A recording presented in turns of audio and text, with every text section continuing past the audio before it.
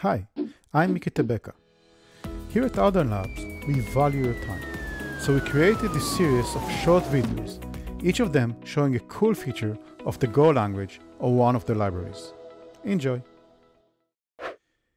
In this short, we're going to see how we can use labels to break from nested loops and switch cases. So let's say I have process events, which gets a channel and a context.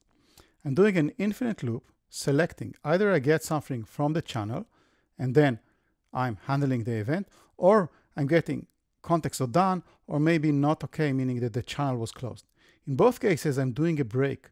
But if I'm just doing a break, it's going to break for the case, not for the loop. For this, I'm adding a label named loop before the for loop, and I'm doing break loop here and here. And now if we're going to run the code and look at the debug console, we see that we actually terminate and not stuck in an infinite loop.